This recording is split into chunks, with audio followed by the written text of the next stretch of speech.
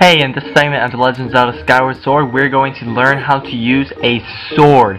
We were referred to this guy over here to talk to him, get a sword so we can enter the cave where our Skyloft has been hidden away and taken captive.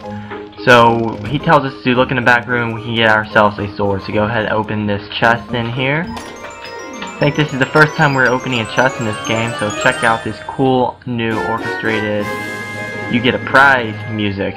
And this is a practice sword, so alright, cool.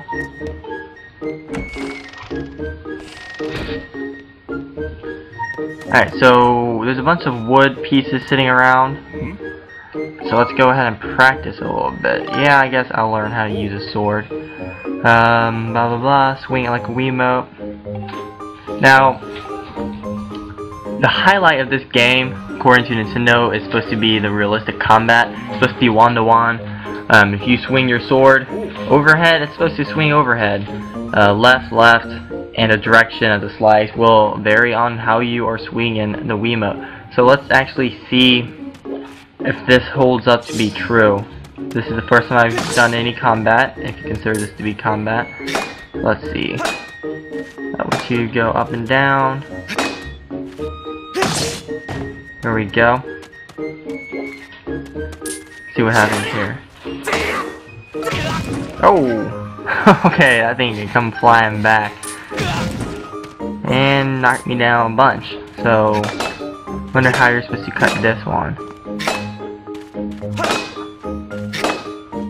Alright, so... okay, diagonal cut there. Cool. And the upper diagonal. There we go. And this one, I guess, would be a sword thrust. So let's try that out. If I remember how to do it. There it is. Well, thank you. Thank you. I guess we can try the spin attack. But I already did it earlier, so I guess that's... come on. Can't take it? Yeah, I can. I can do whatever I want. I'm Link. I'm the hero, bitch. This guy's trying to tell me what to do.